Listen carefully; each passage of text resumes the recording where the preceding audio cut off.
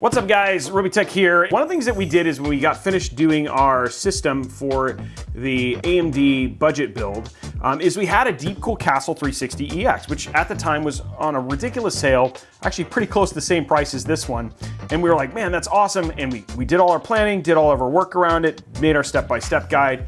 And then sure enough, actually, it looks like it got discontinued. So what we're adding to the guide today is actually this new replacement, the LS720. It's got a new pump and new tech inside of it. It's around the same price as the Castle 360EX, but it actually brings your overall temps, etc., actually down. So we are going to jump into right now with Andy, a complete step-by-step guide on how to basically get this installed with the exact same build without any problems. So Andy, here you go, catch.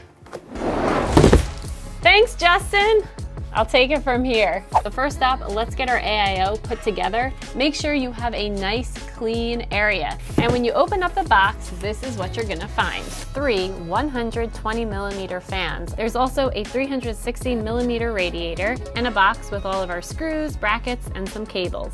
These are the 4 standoffs that we are using, and they attach directly to the motherboard. 4 thumb screws, which will secure the pump on the AiO. 2 brackets that will go on our pump, along with the little baby screws that will secure them in place. And then our radiator and fan screws. So the first thing we're gonna do is daisy chain our fans together. Then you will find this cable. One end connects directly to the fan like this. And then on the other end is an ARGB, fan header, and SATA connection, which we'll do in a little bit. There's also one more spot on the fan that we have to connect to, but we'll do this after we install the pump. Next, place the fans on top of the radiator. The fans are in an exhaust pattern, and I did this primarily for aesthetics. However, if you're interested in learning more about intake versus exhaust and everything about AiOs, check out our comprehensive guide here or comment down below. Now you're gonna take your long screws and you're going to secure the fans in place directly onto the radiator. Next, we attach our 2 shiny brackets with the little baby screws. The brackets are not exactly the same size, so you want to make sure that you double check the manual for positioning as you follow along here. So now that this AiO is all set to go, we're going to move it to the side in a nice safe spot while we work on taking the old one out. And if you don't have an AiO installed, you can skip to the next section. Now here's our AMD build that we did together. This is the top mounted AiO, that's coming out, and we are gonna replace it with this. But before we do that, there are some supplies that we need to gather. The first one being a number 2 Phillips head screwdriver. You're also going to need some isopropyl alcohol because we're going to use this to clean off our CPU, and some paper towels. I also recommend having some thermal paste, even though the cold plate on this AiO already has pre-applied paste. In case you touch it, disrupt it, or you just want to apply your own, you're going to need to clean that cold plate off with isopropyl alcohol and then add this to your CPU, which I'll actually show you in a little bit. I also recommend some zip ties, that way you can clean up your cables again once we get this in place. Now if you watched our AMD build video, you'll remember that in order to get this AiO up top, we actually had to loosen the 3 fans in the front. So that's what we're gonna do first. So you're gonna pop off the front cover and then loosen the screws on the bracket that's holding the front fans in place. Next, we're gonna remove the pump. So we grab our Phillips head screwdriver and take off these 4 silver standoffs that are holding the brackets in place. Then we will disconnect all the cables connected to this AiO, which include 4 RGB cables that are connected to this ARGB hub, 3 fan headers connected to this fan hub. Next, we're gonna remove all 12 screws that are holding the radiator in place.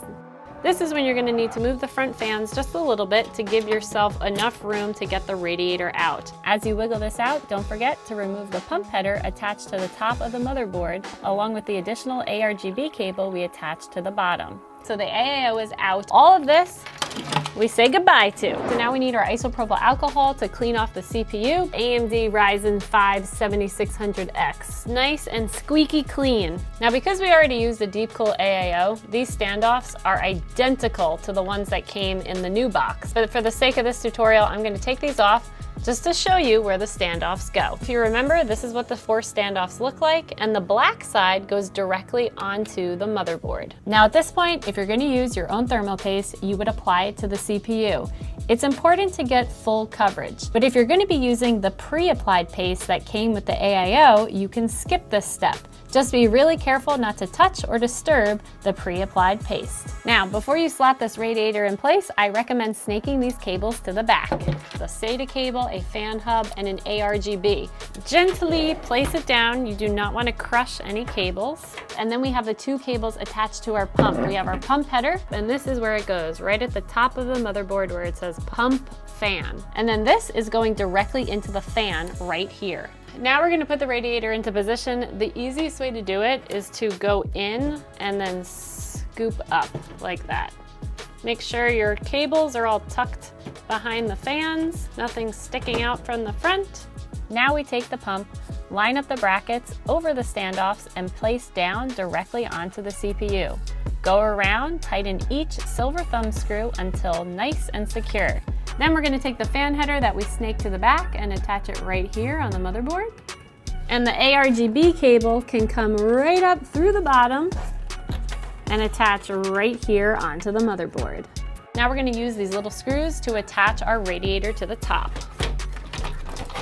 The last cable to connect is the SATA cable. We already have a SATA PSU cable, so we can directly connect to that. And don't forget to screw back on the bracket holding the 3 front fans and pop on the cover. So one last thing, we're gonna peel this off, which actually the DeepCool logo is gonna be going in the wrong orientation, but we can swap that. It just pops off very easily, pops right back into place. All right, are we ready? Let's power it on and see if it works. In 3, 2, 1. Whoa! There you go. I will say the one takeaway that I liked about this AiO is the fact that the fan cables can be daisy chained, so significantly less cables than the prior version that we'd done in the AMD build video. Okay, so I hope you've enjoyed this video. Again, we just want to make sure that for the most part that you understand and we keep these guys up to date. So if a MOBO needs a change or whatever it was, we just basically update that. So always make sure that if you're looking up and you're watching that entire step-by-step guide, look for those little white things up above there, because those are going to be the things that are going to let you know that this has been updated and that you need to jump to that particular video to get the best experience. And again, we also upgrade the description down below with both links to the full step-by-step guide, and then also links to the proper parts to basically purchase. If you follow this guide, would love for you to basically head on over to @Robeytech, tag us over on Twitter or Instagram, show us your builds. We'd love to see that we're helping people make amazing systems. And you know what? It's also nice that this actually drops your temps by 7 to 10 degrees, which is actually pretty rad, giving you even that much more headroom for any build that you're going to potentially upgrade in the future. So anyway, guys, that's it for this video. Again, don't forget to follow us on all the socials @Robeytech, absolutely everywhere. And also don't forget to join our Discord server if you have questions about upgrading, or if you have further technical questions or things about setting up, etc. Head on over to our Discord server, discord.gg/Robeytech. Literally tens of thousands of people there who are tech and PC enthusiasts who love to talk about these very subjects. And at the same time, also, you know what? You might make a friend. Anyway, guys, I hope you enjoyed this video. I know it was a short one, but we wanted to make sure that you were good to go. And we will see you on the next one.